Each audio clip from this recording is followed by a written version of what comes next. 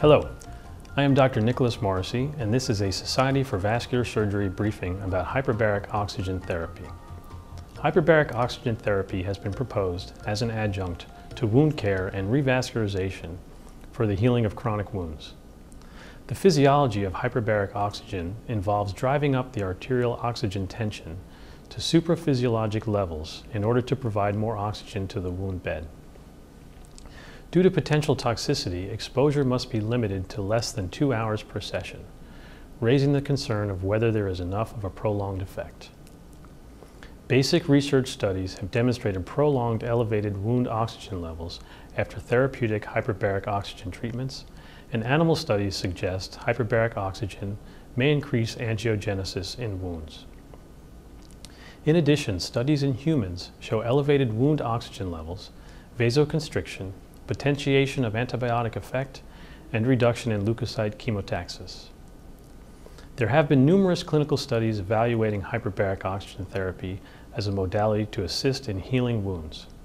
The major criticism of the extant literature is the poor quality of the studies. A Cochrane review published in 2004 identified only 5 studies that were useful for review, yielding data on 163 patients. The randomization and treatment methods in most of these studies were not fully reported. Based on very small numbers, the reviewers suggested that for chronic diabetic wounds, hyperbaric oxygen might provide improved healing of chronic wounds at 1 year. There was no evidence suggesting improved outcomes in ischemic, venous, or traumatic wounds. A review in the American Journal of Surgery critically reviewed the literature regarding several types of non-healing wounds.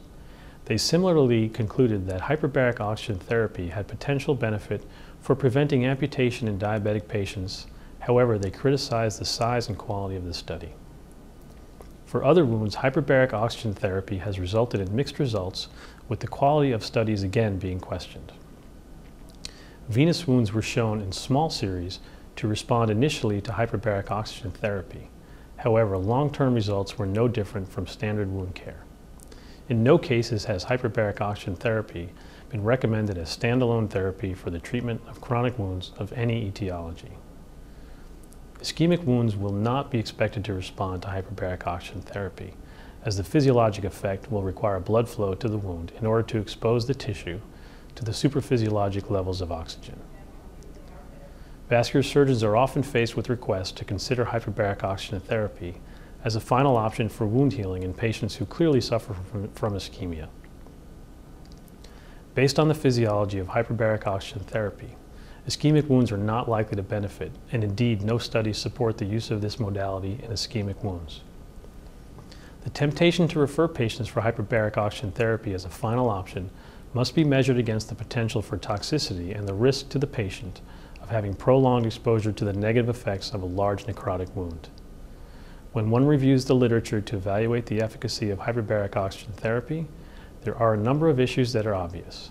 First, hyperbaric oxygen therapy has been advocated as a wound therapy adjunct for over 40 years.